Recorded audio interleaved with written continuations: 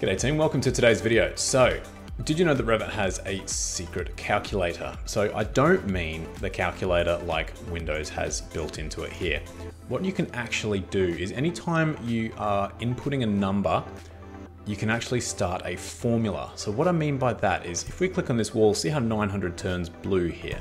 If we click on that number and then we press the equals button there, that starts a formula. So now you can start to type in like pluses, minuses, divides by, multiplies by, whatever, and Revit work that out. So if we go 900 plus 45 plus 1600 minus 157.5 divided by 2, it's going to work it out for you.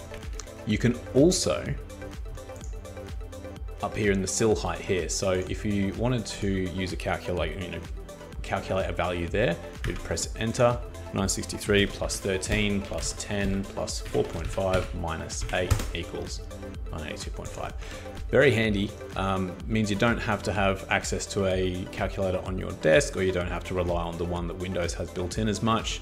Not a lot of people know about that, so yeah, hope it helps. Think of me when you impress your colleagues with that one.